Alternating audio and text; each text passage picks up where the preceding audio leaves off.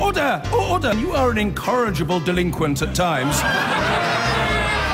Behave yourself, man!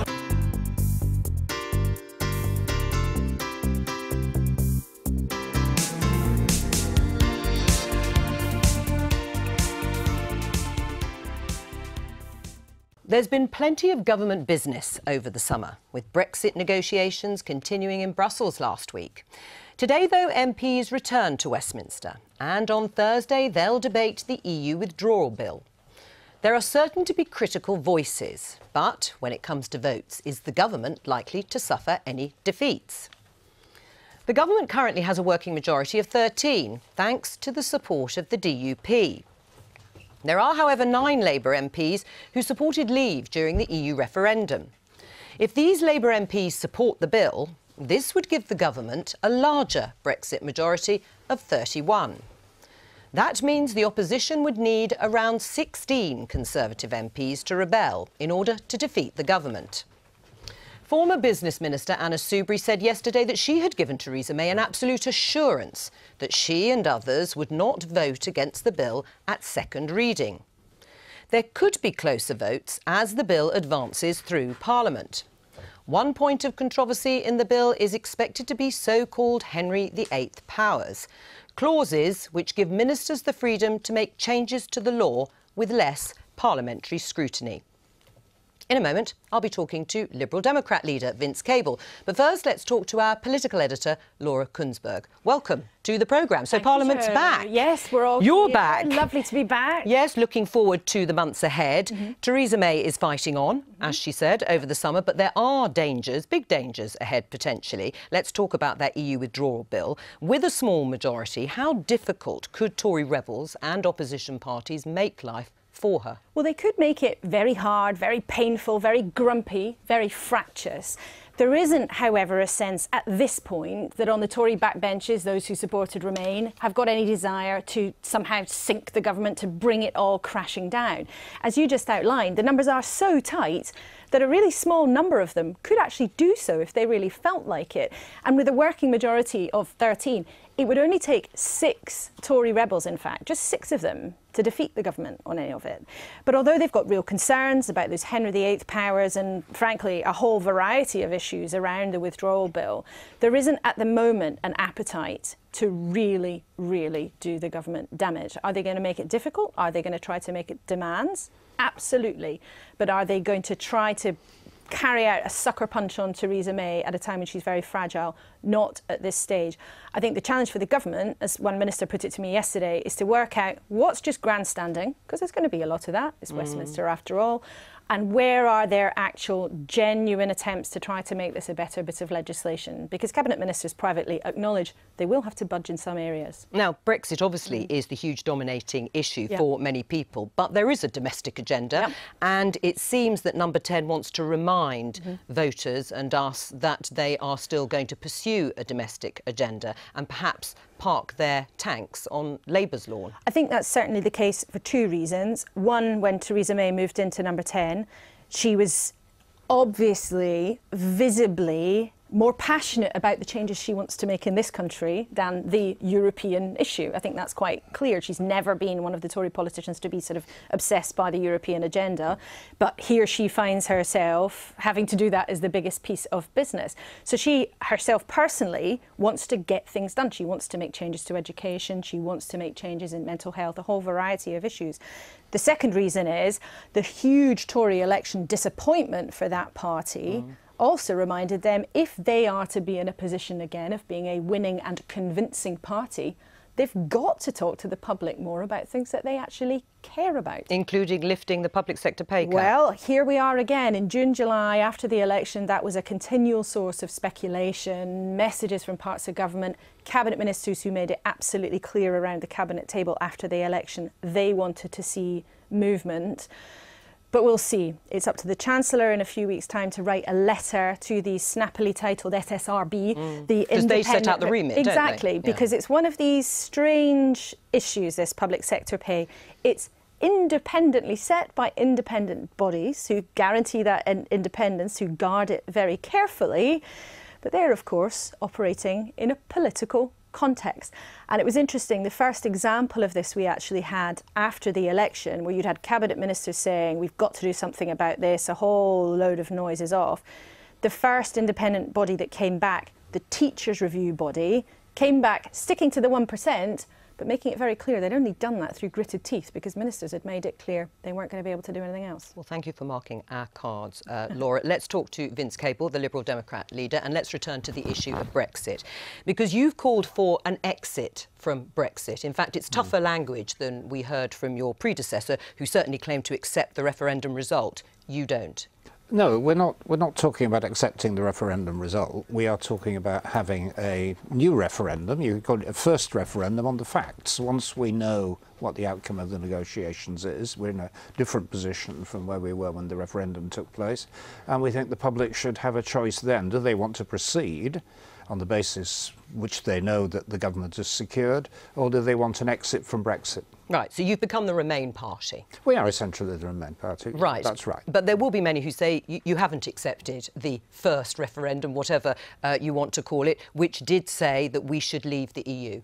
But if it emerges that leaving the EU is so messy, so complicated, so damaging, I think, as I think David Davis once put it, in a democracy, people have the right to change their minds, and we'd like to give them that right. What do you say, Graham Brady? I think the danger is that what Vince is advocating is the never-ending. It's the possibility that we go from necessarily a rather tricky, complicated couple of years of uncertainty to another referendum, followed by more years of uncertainty, presumably followed by another referendum to say whether or not we accept the outcome of that. This is a never-ending process. The country's made a decision. We now need to get it right for the good of the country. Why are you thwarting it?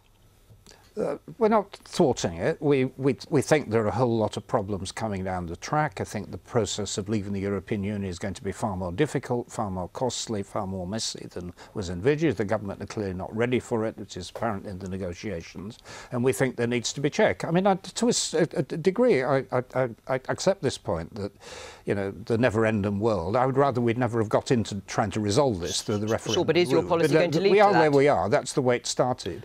And the only way of legitimising the referendum we've had is to have another one. But we need to know what the facts are. We need to know where the country's got to, and then we can have a rational decision on whether we're to jump off a cliff or stay where we are. Right. Do you support the EU withdrawal bill? In other words, the adoption of all the EU legislation into British law? No, we don't accept it as it is, and there are two basic points here. I mean, one is the process issue, the so-called Henry VIII clause. We'll come to that in a moment, but the sort of substance of the bill, you don't even support the fact that actually by adopting EU legislation, that will allow continuity and certainty when the UK leaves? Well, that would be fine if it were just adopting everything that currently exists automatically. But of course, once you take away from Parliament supervision of legislation and institutions, and you give the executive power, there is nothing to stop them. For example, let's just take a random case, you know, air quality and environment.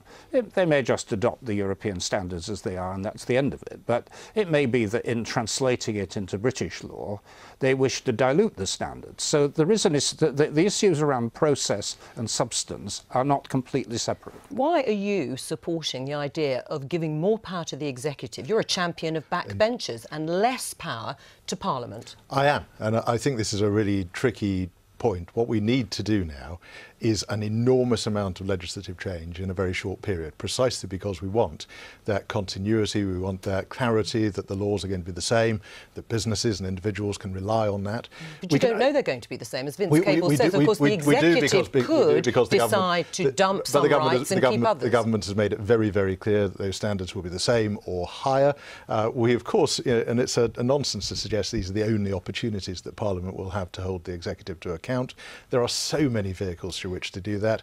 If they were to break faith on those things, we could, of course, bring them back to Parliament and stop it from happening. But in effect, you are happy to give up some of the parliamentary scrutiny that you have always said, along with many of your colleagues on the backbenches, is so critical to actually making the executive I think the government is accountable. doing the right thing in keeping faith with a promise, which is that the repeal of the European Communities Act will be followed by the replication of all of that law in British law. That can only be done through this mechanism, and I think if Vince tried to change the mechanism, we would necessarily miss all of the deadlines that are involved. What difference can you actually make, though, Vince Cable, with 12 Liberal Democrat MPs? Oh, with our 12 MPs and our rather larger number of peers, we can make an intervention, but it's clearly not A wrecking sort of not intervention? wrecking. We will. My phrase is constructive opposition. That's where I want us to be. But we'll be working with people in other parties who share our concerns, both on the constitutional issues, which Graham has acknowledged exist, and the issues of substance, staying in the single market and the customs union, where the jobs and the economic future. Who are you going to be working with in the other parties? Because it's not clear in the Labour Party exactly how big the appetite is in terms of supporting the philosophy that you have outlined. Yes, they've now said they want to stay in the single market and customs union during a transition period, but beyond that, no further. And actually, John McDonnell and Jeremy Corbyn are not enthusiasts for remaining in the single market. Well, you're absolutely right. There's a wonderful lack of clarity about what the Labour Party you can't rely on them to help your 12 Liberal Democrat MPs. They may well agree with us on particular issues, and I think they've moved a bit, and in an important way, that they have accepted that if there is a transition, it's got to be within the single market and the customs union. But you're quite right, the Labour Party are all over the place in telling us where we go after that. Right, so you can't rely on them in terms of support. We may be able to vote with them collectively, or with large groups of backbenchers who are very unhappy about it, with some Conservatives who are unhappy about it. Have you spoken to some Conservative backbenchers? Of course, Parliament is a collegiate place. we have good relations. You do talk to people from other parties. We're not totally tribal. Right. Which amendments are you going to plan to put down then when it comes to the committee stage, which is the stage after the second reading and after the vote next week? Well, we've already prepared a reasoned amendment for the second reading, and we'll see whether the Speaker takes that and whether it's voted on. But beyond that, we'll be proceeding through the detail as it comes. Right. What do you say to your Tory colleagues? Anna Soubry has said, of course, she won't be voting down. She said the second reading. But when it comes to scrutiny and when it comes to those powers that we've talked about, she will be looking at amendments. That's her job. And they need to make their own judgments, and that's something, I think it is a difficult and complicated job being a Member of Parliament, precisely because you have to balance these issues of scrutinising legislation, standing up sometimes for your party, especially if you're in government. And I think Anna and others have so far been pretty clear they are striking a balance in this. They don't want to damage the government, and they don't want to set in train a course of events that would be harmful to the country. Did the former Brexit minister yesterday on this programme speak out of turn then when he said that she really needed to look at where her loyalty lies? Well, for all of us, our loyalty is to our country first and foremost. But I think we are obviously in a very delicately poised Parliament with small majorities involved in all sorts of important things. Of course, people need to think very carefully how they vote.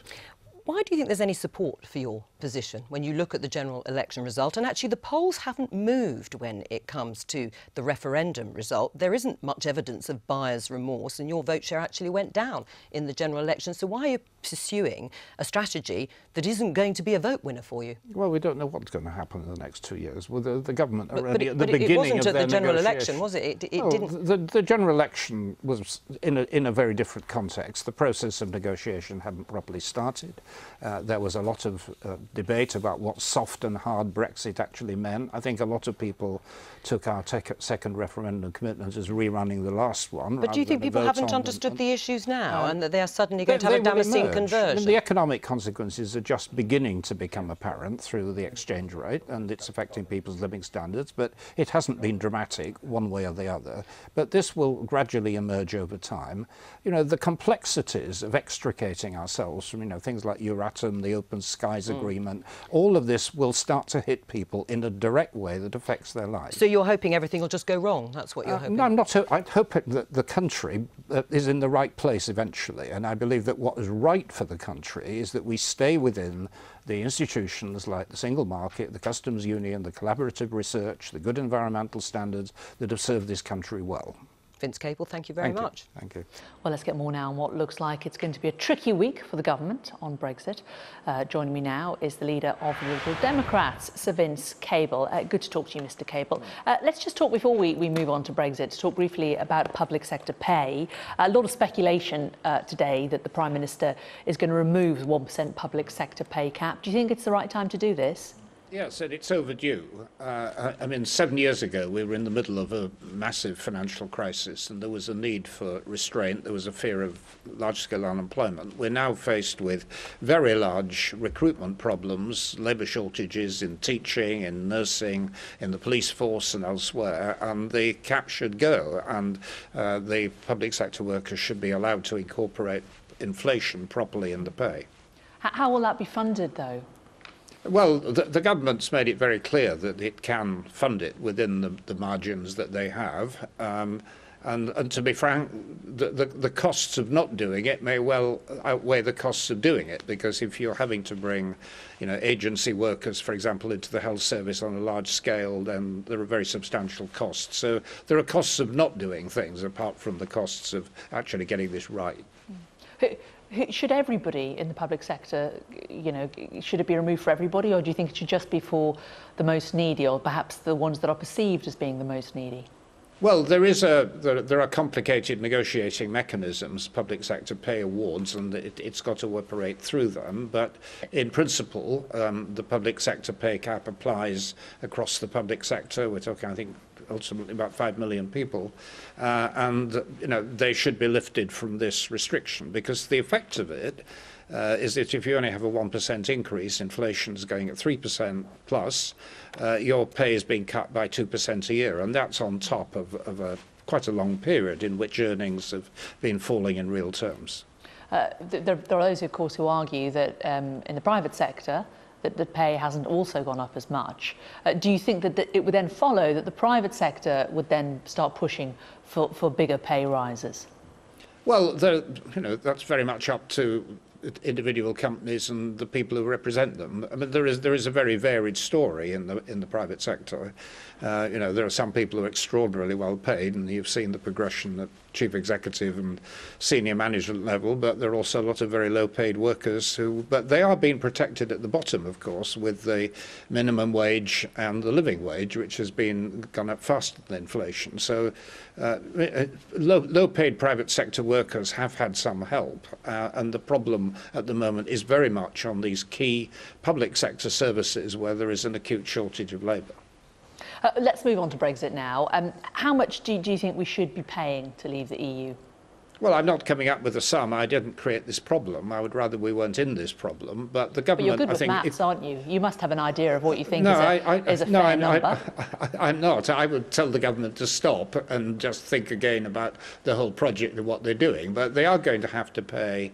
There are certain elements. I think there is an understanding that where Britain has entered into projects which are continuing till, say, the year 2020, that's the planning horizon, they are going to fulfil the British costs, because they were projects have been started with our agreement. That applies to things like university research. There's also the pensions of people as part of the European institutions. More controversially, there is the question about how much the government should be paying in order to keep access to the single market and the customs union arrangement. And that's an issue they haven't yet conceded in principle, but they'll almost certainly have to. But it's an issue that has to be resolved, isn't it? Because, whether you like it or not, the population did vote to leave the EU. The government is simply following their decision, and it has to reach an agreement. And you can see why the EU would say, as you say, you've agreed to pay for all of these things, you must give us the money. Well, the government has already accepted that in some of those key areas, like major projects, which we have signed up to, there is a moral and as well as a practical obligation to pay, and the dispute is about how much. I do worry that the British government is horribly unprepared. They've left this all very, very late. The complexities of this process are immense, and there's a real danger that we just finish up, crashing out of the arrangements at the end of these negotiations, which we're completely ill-prepared for and will have massive economic consequences. And that's why, actually, the government's got to get real quickly about those subjects over which it's got some kind of control, and the budget settlement is one of them, nationality rights are another, the Irish border's the third. If those issues can be resolved quickly, then they can move on to the serious negotiations about our future trading relationships. I mean, the government would say that they are doing it professionally. David Davis has been working across the summer with it. We are hearing from him that he wants to speed up negotiations. I mean, is that something that you do welcome? Well, if that's sincere and if they are ready and they are prepared, of course we welcome that. We're all following this from a distance. I get the impression that the papers that the government's been putting up are really sort of options papers. They're not serious offers on a take it or leave it or negotiating basis. And it's very clear that the government was horribly unprepared for the sheer complexity of what's involved. I mean, the issue around payments, the issue around nationality and the position of Europeans living in Britain, Britons living in Europe. There are many different dimensions of this, and they're only just beginning to get to grips with one or two of the more obvious implications of it. So the government set this deadline, the Europeans didn't. The government went into these negotiations unprepared. We're now beginning to see it getting into very sticky conditions. Whether it ultimately fails, I sincerely hope not, because I think the consequences could be dire. But although the Europeans, should be as flexible as possible, I think a lot of responsibility lies on the British side. It was, after all, the UK who went for the divorce, not them. We're hearing some lines coming out of lobby. Of course, it's the first cabinet meeting of the new term this morning. Hearing that David Davis has been clear to cabinet that there was progress last week in constructive and significant areas. Does that give you any hope at all? Well, if that's real, I would welcome it. And indeed, David Davis, I think David Davis is coming before Parliament this afternoon, and if he strikes that tone and if there is genuine evidence of real progress, I think everybody will be much reassured. OK, Vince Cable, good to talk to you. Thanks very much for joining us. Thank you. Today was the first chance after the summer recess for MPs to look at the Brexit negotiations. The Brexit Secretary, David Davis, has said there are what he called significant differences with the European Commission over the so-called divorce bill Britain will have to pay when it leaves the European Union. Here's our Deputy Political Editor, John Pienaar. Bonjour. What did you do this summer? David Davis tried to get Brexit talks into high gear, but it's been tough, and colleagues like Foreign Secretary Boris Johnson are demanding hardball with Brussels. Pity officials, so much to do, so little time. Jeremy Corbyn's team look up for it. Labour's EU policies not all clear. His deputy talks of maybe staying inside the EU system on trade and customs. His Brexit spokesman doesn't go that far, but Labour is pledged to challenge ministers on Parliament's role judging Brexit, the devolved Assembly's role too, on workers' rights. Statement the Secretary of State for exiting the European Union. First day of term meant time to answer questions and face the sceptics. And while at times these negotiations have been tough, it's clear that we've made concrete progress on many important issues. Britain was nowhere near agreeing the Brexit divorce bill, or as he put it, there are significant differences to be bridged in this sector. So not easy, but not Britain's fault. The UK's approach is substantially more flexible and pragmatic than that of the EU, as it avoids unnecessary disruption for British business and consumers. Labour, of course, wasn't buying it. No deal, which I had hoped had died a death since the election, could yet rise from the ashes. His message, get real. The truth is that too many promises have been made about Brexit which can't be kept. Today, Labour's decided to vote against the bill, turning all EU legislation into British law, ready to be kept in or weeded out later. If and when they lose that vote, it'll just be the start of something like parliamentary siege warfare, while Labour looks to win over the handful of Tory rebels they need to pull ministers up short. Impatient with Brexit, it's just the start. The two big parties are in tune on respecting the referendum, now nothing else. How are you feeling about progress on Brexit? There's progress on Brexit? They'll argue like hell. They'll say, oh, it's impossible. And in the end, they'll agree that they've got to agree and it will be done. This demo wanted Brexit stopped. Many, many don't. But while UK and EU negotiators play a game of who blinks first, a vision of economic uncertainty and political storms ahead now seems plain to see. John Pienaar, BBC News, Westminster. Now, the European Commission is using pressure tactics to force Britain to pay up for Brexit, according to the Brexit Secretary, David Davis. On Parliament's first day back after the summer, he told MPs that if he gave in to the demands, the bill could be as large as €100 billion. Labour's shadow Brexit Secretary Keir Starmer said the slow progress of the negotiations was being caused by the Prime Minister's deeply flawed red lines. Well, our political editor Gary Gibbon is in Westminster. Gary, first day back for MPs. Will it be back-to-back Brexit from them? Pretty much. There will be other appearances by other subject matters, as there was today in the Commons, but that is more or less what you're in for. You got a flavour of it if you were sitting, sadly I wasn't at Cabinet today, a flavour too in the shadow Cabinet meeting, Labour front benchers agreeing that they are going to vote against that central Brexit bill in the vote for second reading on Monday. And the Commons was back, David Davis, the Brexit Secretary, reporting back on the negotiations that happened while the Commons was on its holes. David Davis at one point being mocked by Labour MPs because he said, slightly excusing some of the slightly slower progress over the summer, saying nobody said this was going to be easy. And quite a few Labour MPs could recall a little bit of chapter and verse of when certain, not all, supporters of Brexit had said in the past, actually, this would be relatively easy. Anyway, David Davis told them what progress had been made over the summer, and as you can hear from this clip, Labour MPs were fairly unimpressed. And while at times these negotiations have been tough, it's clear that we've made concrete progress on many important issues.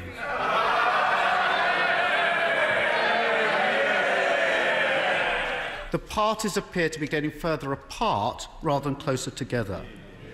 If phase 2 is pushed back, there are very serious consequences for Britain. And no deal, which I had hoped had died a death since the election, could yet rise from the ashes. But what does he actually want the British government to do? Because what is the Commission doing? The Commission is saying, unless we give approval that sufficient progress has been made, we will not go on to the main substance of the negotiation, the ongoing rights. And what are they seeking to obtain from that? They're seeking to obtain money. That's what it's about. Now, does the Labour Party want to pay €100 billion in order to get progress in the next month? Is that what they're about? That's what they were saying. What did we learn from those exchanges? Well, David Davis at one point said he was pretty sure that the whole business of the bill for Brexit won't be settled till the very end of the negotiations, exactly what Brussels doesn't particularly want to hear him stamping his feet about at the moment, but possibly what they privately suspect will happen. And we heard him say that the transition period, which he insists on calling the implementation period, will be over by the time of the next general election, which has to happen under law by 2022. Gary, thanks very much, Fatima. Well, while the politicians are in deadlock, British manufacturers are getting their heads down, helped by strong demand from abroad and a weak pound. New figures today show that exports are at a record high, confounding those who thought the Brexit vote would spell inevitable doom. But the outlook is not so sunny across the rest of the economy, with the service sector and the construction industry both showing a slowdown in August. Here's our business editor, Siobhan Kennedy. For British manufacturers like this clockmaker, the good times are finally starting to roll. The Pastels have been making classic timepieces since 1922. Pretty much everything here will be sent out in the next couple of days. This is generally for Spain on this side. They did feel an immediate hit after the Brexit vote, but business has picked up since, and now exports are growing at their fastest pace ever.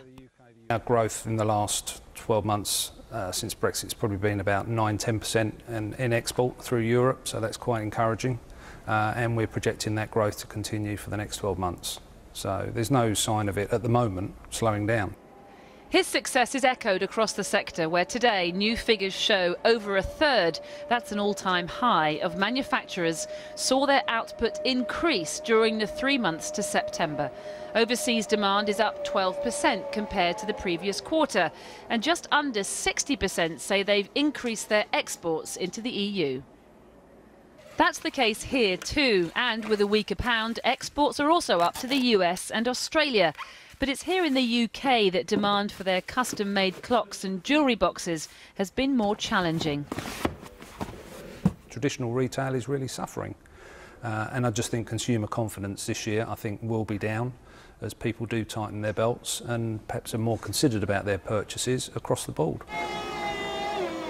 Exports might be lifting British manufacturers, but they're failing to lift the economy overall.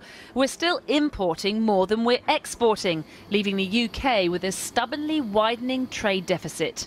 We're exporting a lot more at the moment because the global economy is doing well, but we still have a big trade deficit because we have to import components and raw materials that we don't necessarily produce enough of in the UK from other parts of the world, and a lot of that is coming in from Europe. So until we invest more in new businesses or existing businesses scale up, that balance is going to exist. The problem is, with Brexit looming, businesses old and new are reluctant to invest, so we're likely to remain a net importer for some time to come. As ever with the British economy, it's a mixed bag. While manufacturing may be a highlight, other data today shows a slowdown in the services sector, things like cinemas and restaurants, which make up 80% of our economy, and the same goes for construction. As prices continue to rise and consumer confidence gets hit by uncertainty, chief among them Brexit.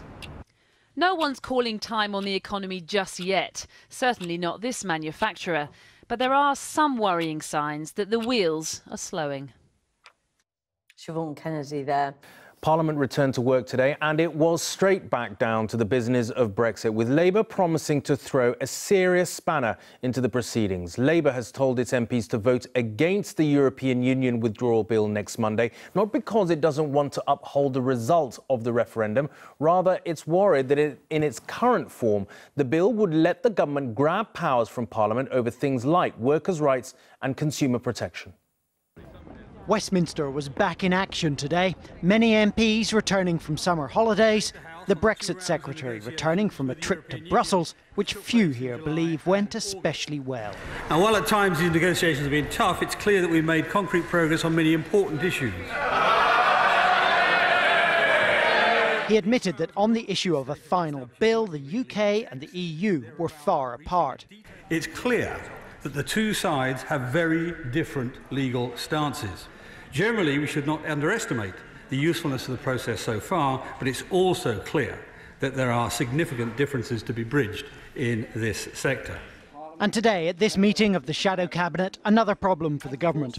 Labour agreed they would oppose the EU withdrawal bill, which comes to Parliament on Thursday, unless it is radically altered. This bill is a constitutional nightmare. We don't oppose the transfer of those powers into UK law. What we oppose is the way in which this government is going about it. The problem is the so-called Henry VIII clauses, which allow ministers to change laws without coming back to ask Parliament. The government says they need that to make all that EU law, which is coming into UK law, work in its new context. But opponents here in Parliament say the government is asking for sweeping powers. There are also Conservatives who are worried about this. While it's true that the government does take such powers with ordinary legislation, the scope of that legislation is usually very limited. In this case, the scope of the legislation is almost unlimited, and that's the problem. But the Remainers outside Parliament can't count on Tory rebels to upset Brexit just yet. Most say they'll try to amend the bill later. Even so, the government faces a tight vote on a big bill just days into the new term.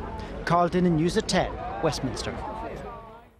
And our political editor, Robert Pessin, is here in the studio with me. Robert, does Labour's opposition to the withdrawal bill signal a shift in its position over the summer, do you think? Absolutely. I mean, during the general election, the official positions of both parties on Brexit, both big parties, very similar. But the penny dropped for Labour that one of the reasons it did so well in the general election is lots of those who voted to remain in the EU decided that Labour might possibly be moving in a more pro-European direction. And, you know, I suppose under pressure, they are now. So, as you say, they are going to vote against this bill, a really important bill, which is essential to getting us out of the EU. But also, very importantly, the Labour Party is now in a position where it is committed to staying in the European single market and the customs union during a transition period after the formal exit period. And again, that is very different from the government's position. So they're quite material shifts in position. Yes, I mean, and my own view is, for what it's worth, that Labour will, over the course of the next year, shift in an even more pro-EU position and might end up indeed not inconceivable, you know, eventually saying that it wants to stay in the EU. But they're a long way from that at the moment. And news tonight of a Brexit-related leak. Yes, that's right. So The Guardian has got hold of a draft white paper on immigration. No huge surprises in this leak of proposed government policy. And I think both Brexiteers and those who are keener on the EU will see things they both like and dislike. The Brexiteers will take heart from the fact that it will definitely, if this becomes official policy, become much harder for non-skilled European workers to come to the UK and then bring family members over. So in that sense, much tougher on immigration. But the paper does open up the possibility of there being more favourable treatment for EU workers compared to workers from outside the EU. You'll probably remember during that very heated referendum campaign, lots of the Brexiteers said they wanted parity between Europeans and non-Europeans. OK, Robert, thanks. Nice to have you back again. Thank you. I've been getting away